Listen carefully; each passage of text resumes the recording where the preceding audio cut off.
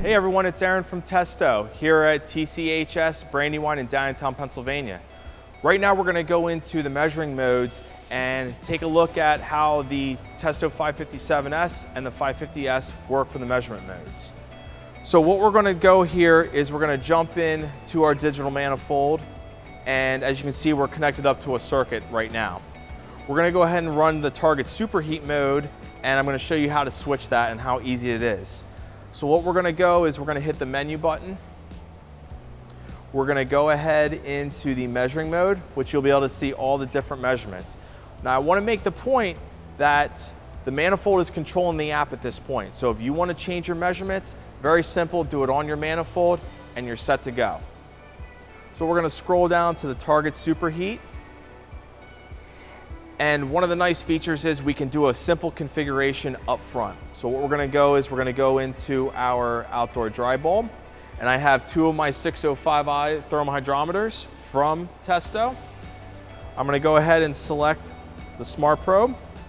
For my outdoor, I'm going to go ahead and select this one, which is the top one. And then for my return air, well actually before I do that, I want to make sure I have it lined up so that I know where I'm pulling my air from. I'm going to go into my return air. I'm going to scroll up and I'm going to do this other one. I'm going to go ahead and hit enter, scroll down, hit OK, and then now we're set. So what we're going to do now is, and with the 605Is, you can have them straight up. You can also have them at a 45-degree bend. You can also have it at a 90-degree bend. So with this, traditionally we want to stick it in the return. And now we're starting to capture our return air wet bulb and our outdoor dry bulb. So once I have that all set up with my 115Is connected, I'm going to go ahead and hit OK. My 115Is are already connected to the proper lines.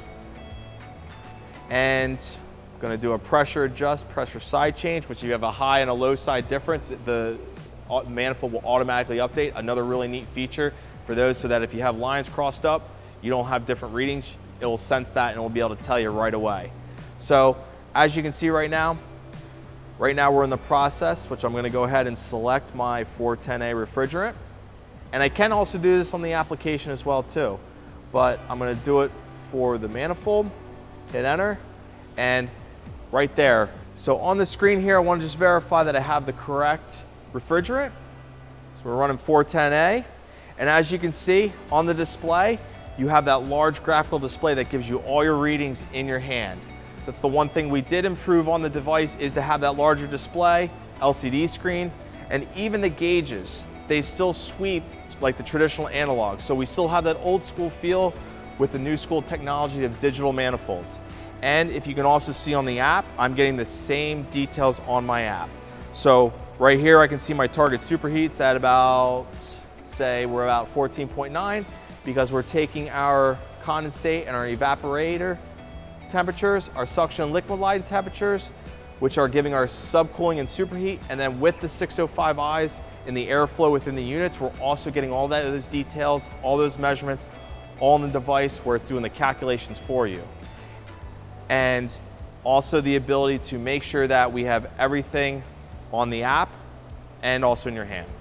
Special thank you today to TCHS Brandywine in downtown Pennsylvania for allowing us to use their HVAC lab. And for more information on more Testo products, visit us at www.testo.com.